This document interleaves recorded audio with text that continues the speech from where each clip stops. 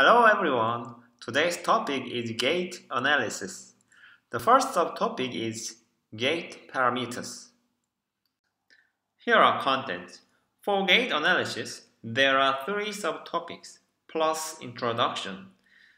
I will explain basic terminology of gait in introduction of gait, and then we will study gait parameters and determinants.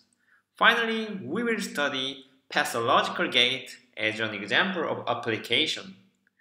In this video, the contents are introduction of gait and gait parameters. First, we will talk about what is gait. As the avatar is walking, gait is locomotion using limbs.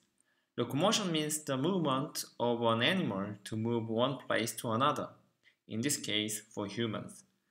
Gait also means the style of walking. Different people have different gait. During walking, humans repeat the same motion. The repeated motion is gait cycle, and also called stride, so that one gait cycle is one stride. Then n gait cycle is n strides. We can observe the gait cycle or stride again and again during walking. One gait cycle is divided into two phases, the stance phase and swing phase. The stance phase is from heel strike to toe off. Please look at the right blue leg of the avatar. And swing phase is from toe off to heel strike. The period of the stance phase is also called contact time. What are the heel strike and toe off? They are important gait events. Heel strike happens when the initial contact is made between the heel and ground after the swing phase. And toe off happens when your toe is off the ground after the foot pushes the ground to move forward.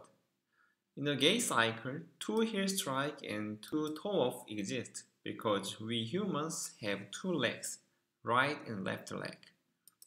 There are two types of gait parameters, temporal spatial parameters and angular parameters.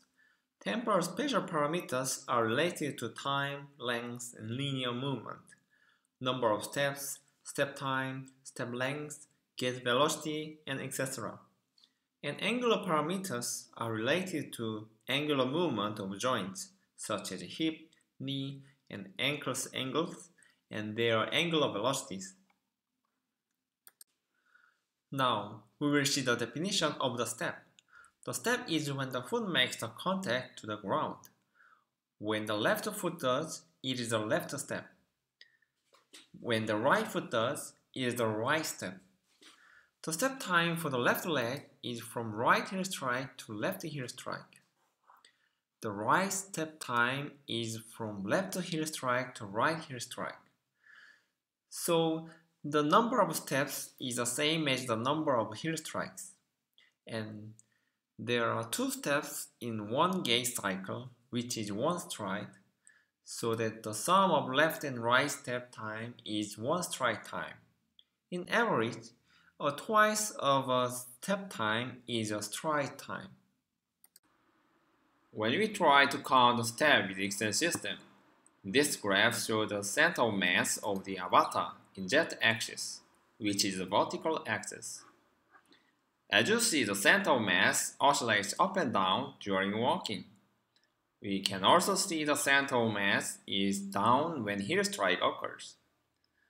So we can count the number of valleys in order to count steps. The number of valleys is 10, meaning that there were 10 steps. With this graph, we can also calculate step time, measuring the period between one to another valley. You can find the frame number and time on the right bottom. The stride time is the sum of nearest two steps. You also have the average step time, 0.550 seconds, and the stride time 1.1 seconds. As I mentioned, the average stride time is a double of the average step time. The first step time was excluded because The first step time can cause errors. Even if there is a valley, it is not a heel strike, and we don't know when the first step starts using this graph. Next, we will see the stride length and step length. First, we need the footprints of one's walking. The idea is measure the length between footprints. If you measure two footprints from the same foot, this is the stride length. If you measure two footprints from one foot to the other foot, this is a step length. You can measure the length with heel-to-heel or toe-to-toe method. However, Excel system offers the foot positions referring to ankle positions.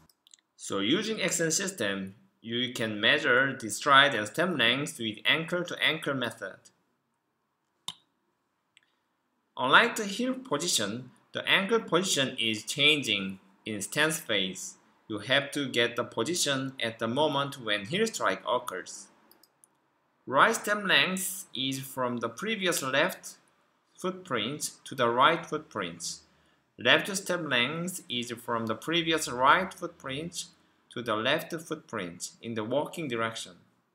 When measuring step width, we also measure the width between an ankle and the other ankle recorded when heel strike occurs. Here you remember, when you study gait analysis, you have to hear different terminology, but sometimes it is the same. For example, step width and walking base is the same meaning. We are also interested in gait velocity. For this, we need to measure the travel distance and the duration of walking. So gait velocity is the travel distance over the duration, the final time minus the initial time. In reality, we need to vector calculation in two-dimensional space. So we take transverse plane to observe the same walking we watched before. To measure the walking distance and duration, we need to take the initial position and time.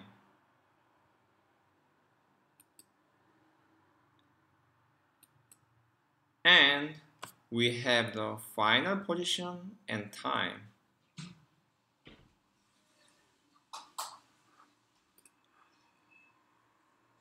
We have the difference of x and y position and time, and we will calculate the distance, and this is the travel velocity by dividing the travel distance by the time difference. The cadence is the number of steps per minute. So count steps, it is 10 steps and divided by the walking duration. When we convert the time from the second to minute, we have a cadence, and the avatar cadence is 108.735 steps per minute. Now we move on the angular parameters. It is more complicated to get angular parameters than temporal spatial parameters. The temporal spatial parameters we saw before can be measured with one sensor, where the angular parameters can be measured with more than two sensors. The graph shows the angles of the hip, knee, and ankle of the left leg. The blue box is for one gait cycle, which is important to compare different types of gait. For example, it is used in a comparison between the young and the old, or between the healthy and patients. For the comparison of different types of gait, you can also use the angle-angle diagram. Here is the angle-angle diagrams between hip and knee angles, as an example. The avatar is observed in the sagittal plane, and the diagrams are shown in the left bottom and right bottom for the left and right leg respectively. For both, the lower right parts in the red circles are the initial contact. These diagrams are useful in measuring mechanisms and the coordination of the joint. as well as in determining one's gait. This is the end of the video, so thank you for your attention.